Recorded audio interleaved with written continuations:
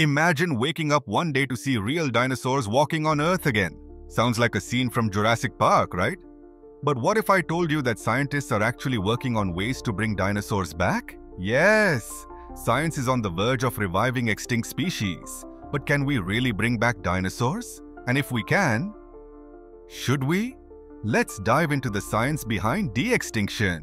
In Jurassic Park, scientists extracted dinosaur DNA from a fossilized mosquito trapped in amber. But in reality, DNA doesn't last for millions of years. Scientists have discovered that DNA breaks down over time, and the oldest DNA ever recovered is from a mammoth, just a few thousand years old. So does this mean bringing dinosaurs back is impossible? Not exactly. Did you know that birds are actually modern dinosaurs? Yes, chickens and ostriches are their closest relatives. Some scientists are trying to reverse engineer a dinosaur from a chicken. By tweaking specific genes, researchers have successfully made chickens grow dinosaur-like teeth and tails in the lab.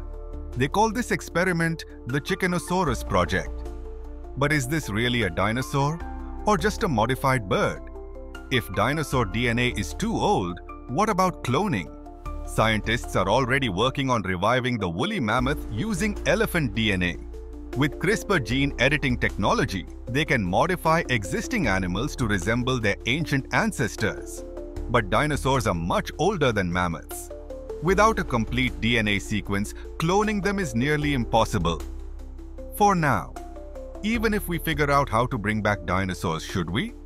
Imagine releasing a T-Rex into the modern world. Where would it live?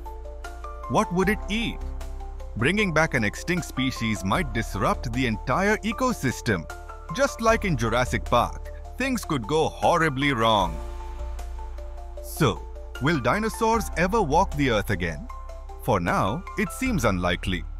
But with rapid advances in genetic engineering, we might soon see creatures that resemble dinosaurs in some way.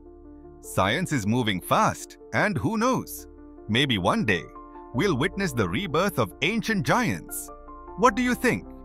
Should we bring back dinosaurs, or is it too dangerous? Let us know in the comments. If you love science and mysteries, subscribe to Science Pulse for more mind-blowing content. See you in the next episode.